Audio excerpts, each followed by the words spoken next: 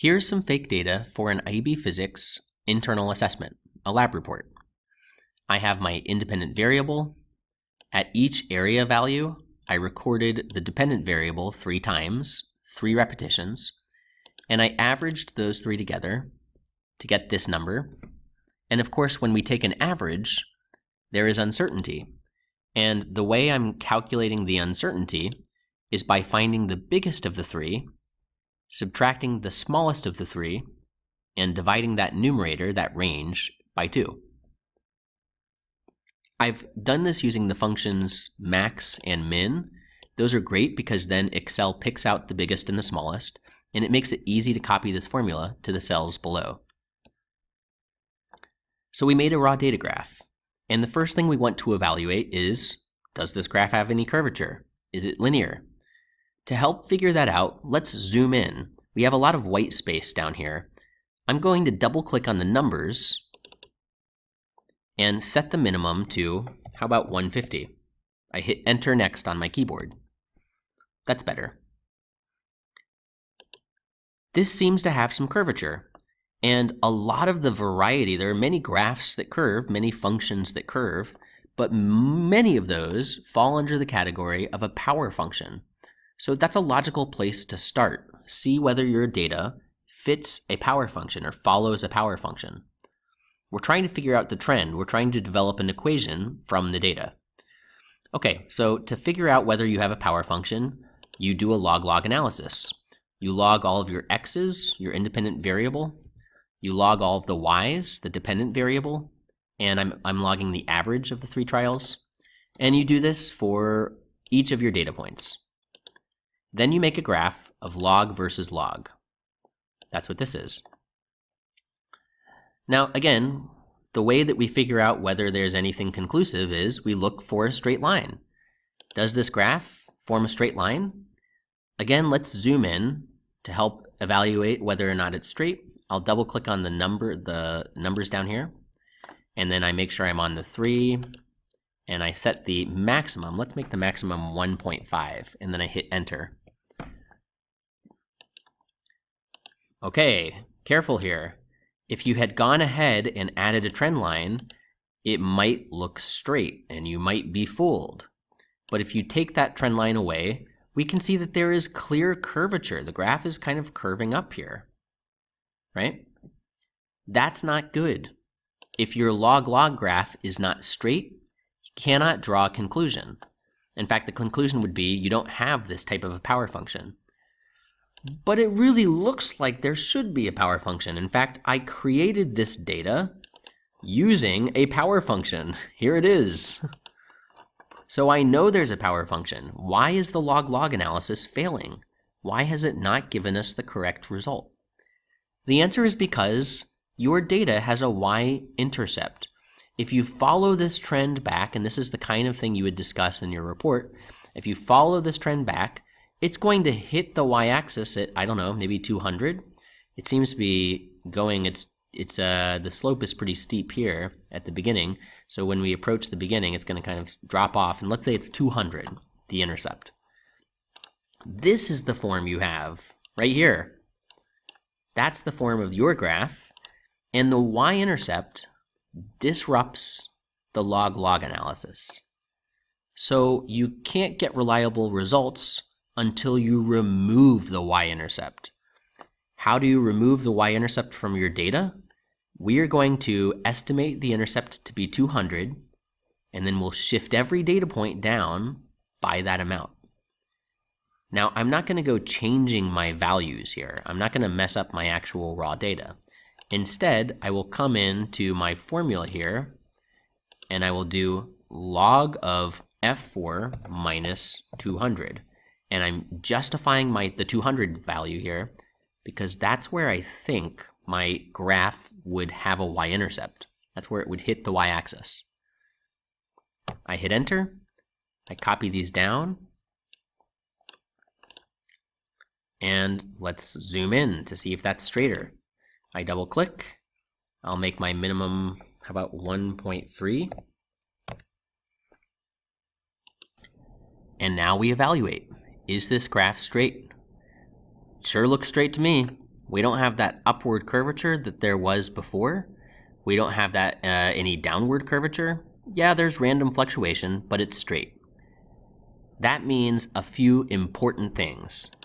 If your log-log graph is straight, then you have confirmed that you have a power function. You just have it with a y-intercept. Once you think your graph is straight, it would be appropriate now to add a linear trend line. You would want to click the arrow here and then more options. Once you know that it's straight, we can add our equation, and only at this stage, once we believe it's straight, visually, at that stage it would be appropriate to add an r² value if you want to use the r² value. So what's the value? What's the purpose of this? We already discussed that we know we have a power function, but there's a second thing we get from our log-log graph. The power n is equal to the slope of your straight log-log graph. So where's the slope? The slope is the coefficient to x. And so 0.5086, that is the power n. Now, would you leave it as 0.5086? No. We are physicists, and so we say, hang on, that rounds to 0.5, which is the same as square rooting. Square rooting is something we do a lot in physics. So let's take this, and we are going to now choose as the function, as the power rather, 0.5. That's what we get from our log-log graph. We figured out the power. But we have to figure out the rest of the function, like the constant k and the y-intercept. To do that, let's use what we've just learned. If x is raised to the 0.5, let's take our x values, the area, the independent variable, and raise it to the 0.5. In other words, we're following the same steps of a normal log-log analysis. So let's fill in these columns. Here I have to take my a value and square root it or raise it to the 0.5. I copy that down. These are the values I already averaged. They're just the average times from before. And I'm going to click equals and then select the cell with the average, and I'll copy that down as well. And I need to go to home and make sure it's rounded to the correct number of decimal places. So we're going to make a graph with this on the x. We've modified the x-axis just like our power says to. This will be our y. It's the same y-axis as the raw data graph. So the uncertainties are the same. Let me copy those down. And I can click home and make sure they have the correct number of decimal places. 1 sig fig for absolute uncertainty. Now we have to find the absolute uncertainty in each of these values, because after all, they come from measurements, which are uncertain. So let's say the uncertainty, the absolute uncertainty in each area is plus or minus 0.7. How do you change that into an absolute uncertainty in the square root of area? Well, we have a rule that says, get the percentage uncertainty in this number. So what's the percent uncertainty? It'd be 0.7 over the value, 1.5.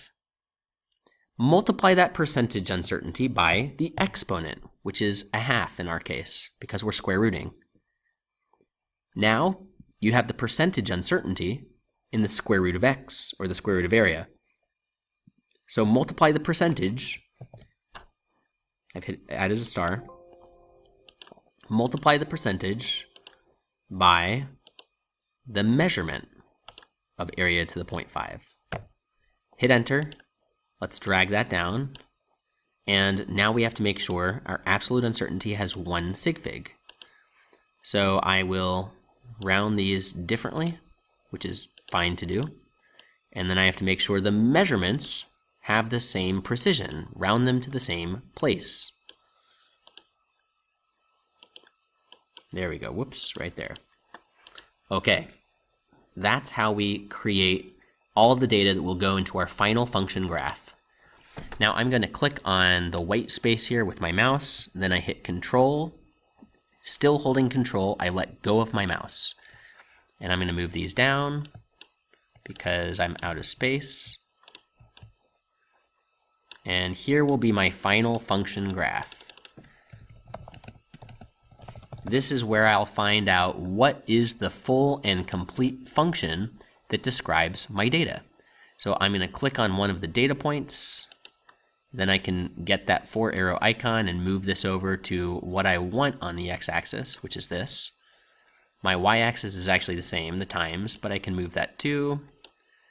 And then I would double click on the error bars, right, to pull up more options. Let's try that again. I'd go to the 3 bars. My horizontal error bars, that's area to the 0.5. I have to fix my axis label. But the area to the 0.5 has uncertainty. I'm going to click down here on custom, specify value. I highlight here for positive and negative because it's plus or minus the uncertainty. And I hit OK. Then my vertical error bars are already fine. If I go to specify value, it's using this correct absolute uncertainty. Okay. This is my final function. Let me, and look, it's straight. Hey, let me hit the plus, add a trend line because I think it's straight, and show the equation. So more options.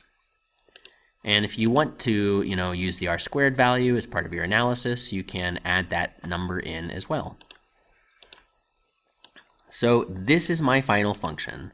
If I were working in my, my Word document, I would change y to area.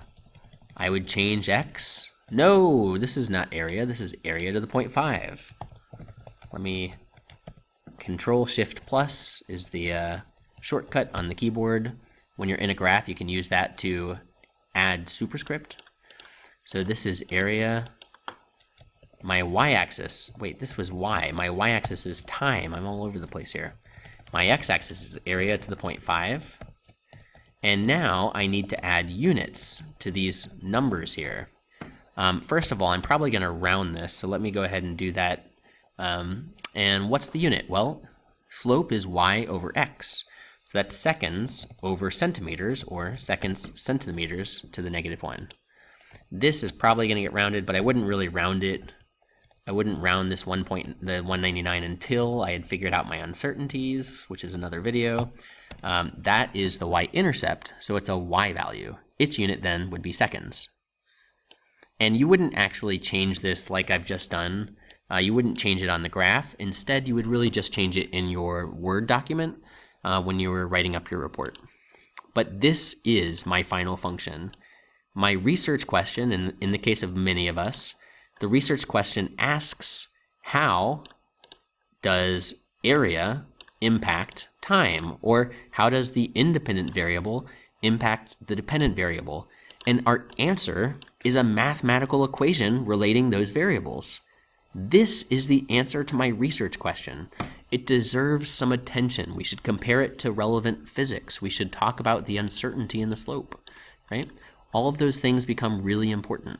We calculate percentage differences to evaluate, how good is this function at predicting my experimental data.